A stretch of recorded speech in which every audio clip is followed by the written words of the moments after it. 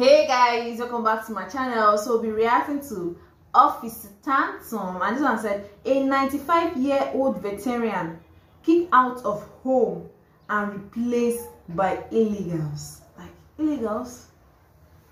But me, to be frank, I think this illegal matter of the thing is maybe your government is not being transparent with you guys, with the citizens, because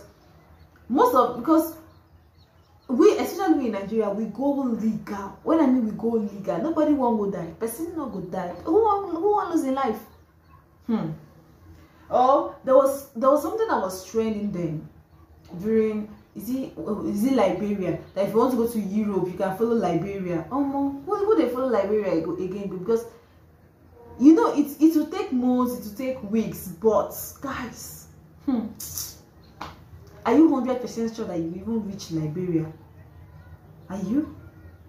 Because the kind of things that are happening, so people are scared. Nobody wants to go illegal. Everybody wants to go legal. Especially in my country, my countrymen, they always wanted to go legal because the kind of papers, the kind of money, the kind of bills they pay because they want to travel.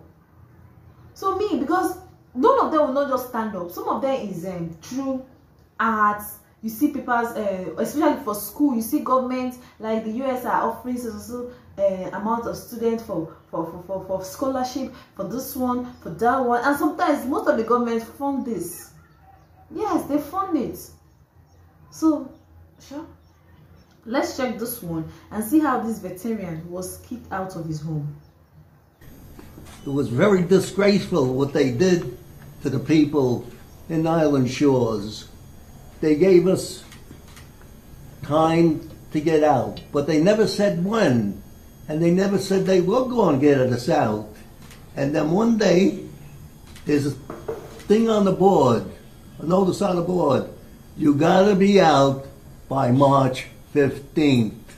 I think that gave us like a month and a half to find out where we're gonna go. Let's get into this. The migrant issue in our country is absolutely out of control. You know, one thing that I see that's happening, and I think we shouldn't be delusional about, is that they are literally trying to create a new population of people that can vote for them. Biden can see very clearly that he's losing the battle of ideas. He's losing the battle of economic success, and most people are disgruntled about his leadership as the dead president of the United States of America, and he needs to replace them with new bodies. The black vote is going to dwindle from the Democrat Party. That's just the way it is. They're going to either dwindle through becoming disgruntled enough not to vote, or they're going to vote Republican. We just saw that the mayor of the great city of Dallas, Texas, decided to switch his party affiliation from Democrat to Republican. We saw what's her name in Arizona? I forget her name. She's dressing like a hoochie mama when she go in Congress. I forget her name. It'll come to me here in a second. But she switched her party affiliation from Democrat to Independent. Kirsten Sinema.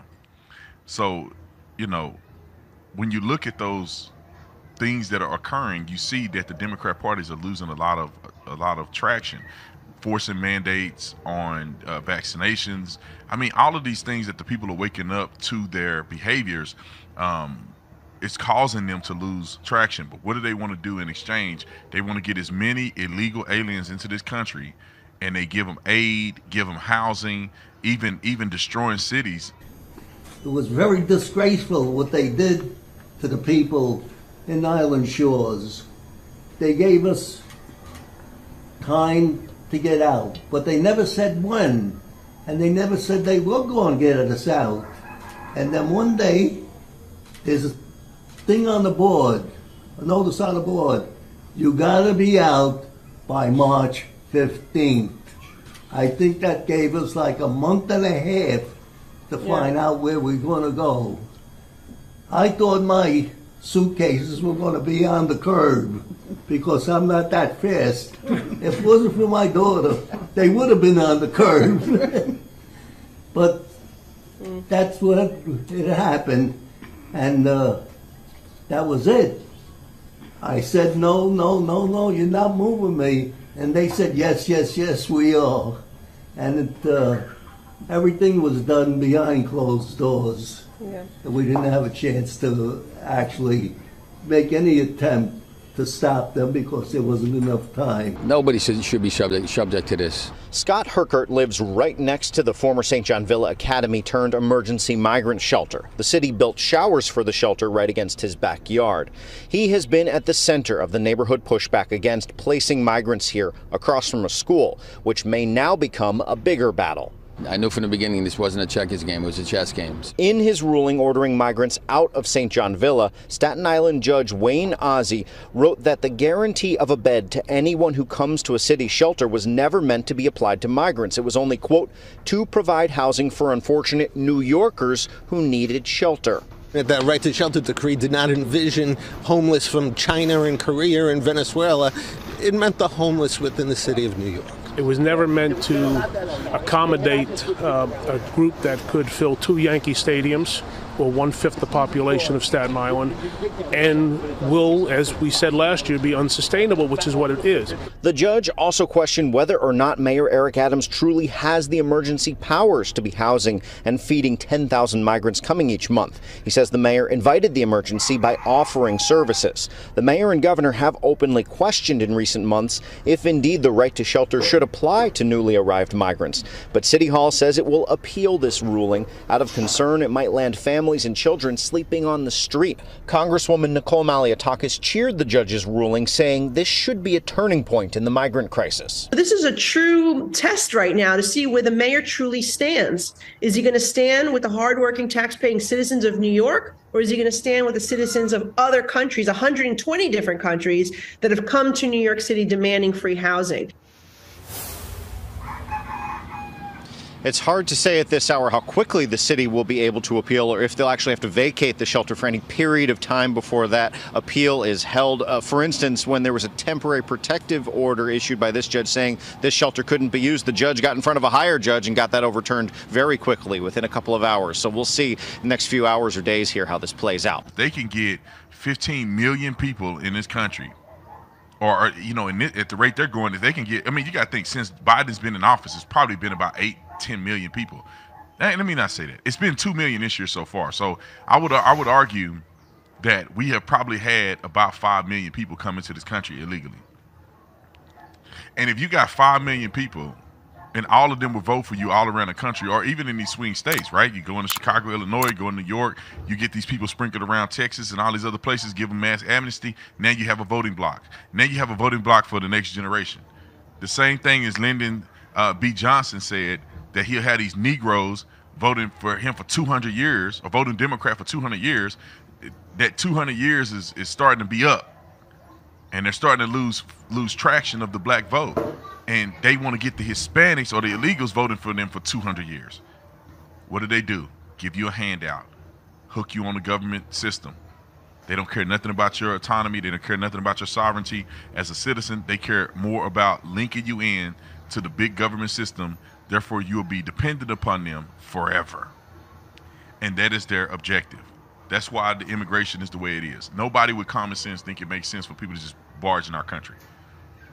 Listen, we can't save, we're not making a dent in the world hunger population, you know, or in the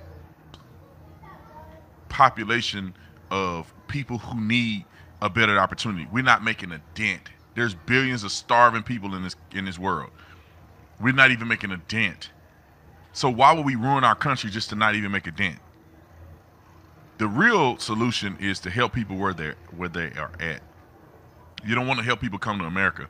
You want to help them where they're at so they don't come to America.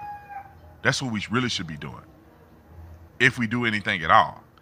To be honest, I think it's good to be philanthropic, and it's good to be engaged with helping people all over the world.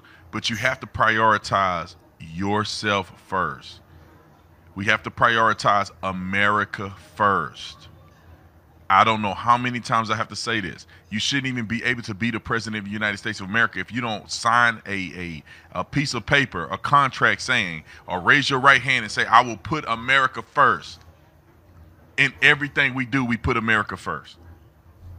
That means that if the guys, to me, I feel this is bad because for everything that this man sacrificed for the country, to be kicked out of his home, for people who have broken the laws, is way beyond disgraceful. Is way beyond uncalled for. Is way beyond disrespectful. Seriously, and he's old. If he's a younger person, it's understandable, but this man is old. He's old. world is burning down and everybody's dying all over the world, that ain't got nothing to do with us unless we have our stuff together first. And it's very simple. America is like your house. The southern border is like your front door. You don't just let people come in your house. And then, to be honest, you can't effectively help other people if you can't help the people that's already in your house. How stupid of a man are you that you would have your family struggle just to bring outside people in your house and feed them? That makes no sense. Because once you get to the point where you can't sustain your own family, you definitely can't help nobody else. The point is to become stable, and then you can start helping other people become stable. An unstable person can't help people become stable. A double-minded man is unstable in all his ways. You have to be self-focused or central focused on what is best for America.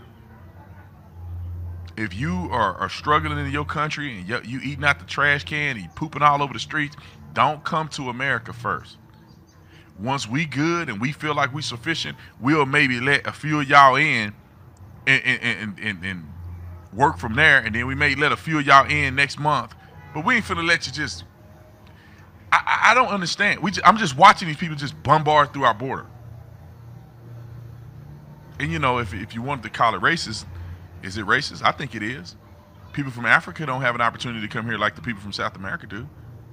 So y'all prioritizing Mexican and South American people over black Africans. Who do y'all really care about?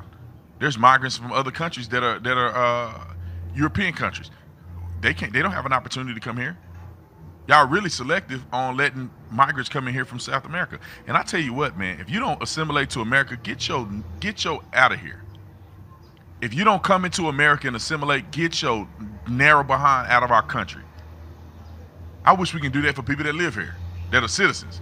You don't want to be a part of this American experiment, man, get up out of here. We don't want you here. We don't need you here. You're messing up the whole team. You're messing up the camaraderie. Get your narrow butt out of here if you're not going to do what's right. Let me look at a couple of these clips that I have. I want to play a clip for Donald Trump complaining about migrants with cell phones. I mean, Donald Trump get it, and that's why his numbers are higher than Joe Biden's, because he get it. Roll clip one with Trump. Biden puts China first, Mexico first, Ukraine first, Europe first, Asia first, illegal aliens first, above our great veterans. You know that. Puts the illegal aliens above our veterans. Our veterans live like hell. And you know what? You see what's happening. Do you ever see the illegal aliens? The weirdest thing, they come in by the tens of thousands, sometimes a day, and they all have cell phones. I'm saying, where did they get the cell phones? Everybody has a cell phone. They're all talking on these beautiful cell phones, and they're expensive ones too. They're nice ones. Somebody who's into that said those are good phones. And then I say, who pays their bills? Who's paying the bills, Margie? Do you want to check that? I'll give it to Marjorie. She'll figure that one out fast. No, but you ever notice? They're all coming in with cell phones. Our veterans don't have cell phones, do they? But they put illegal aliens first and everyone first, but he puts America last. He puts our military last. He puts our veterans last. He puts workers last. He puts small businesses last. He puts everything that's good and proper last. He puts it last. It's crazy. I put America first every single time. Every single time. I ended NAFTA, the worst trade deal ever made, and replaced it with the USMCA, that's Mexico and Canada. The best trade deal ever made in this nation, although I must tell you, my deal with China was very good too, but I don't talk about it because of COVID. That was a step too far. Is he right or is he wrong? Come on. Let's keep it 100. Guys, I wonder why they treat criminals or criminals' behavior better than law-abiding citizens. Why is that so? To think when this man was probably in his late teens, early 20s, he was in a foreign land, scared, tired, hungry, homesick, and missing his families. But now for serving overseas and for actually responding to his country call, he is dropped on from a great height, like a great veteran, a great height he was, for a person that has just run away from his country to another country, like from his own responsibilities and his own country. Shame on those in power. Shame on them. And they drove him away from his home for a younger generation, a pussified generation. See, what I would say is that charity begins at home. You guys need to take care of your own before you extend a hand. Let me know your thoughts in the comment section. Let me know how you felt when listening to this old man's story, or when you felt, or when you heard that this old veteran was kicked out of his home because of immigrants. In the comment section, like, watch, and subscribe to the channel, and have a wonderful day. Bye bye.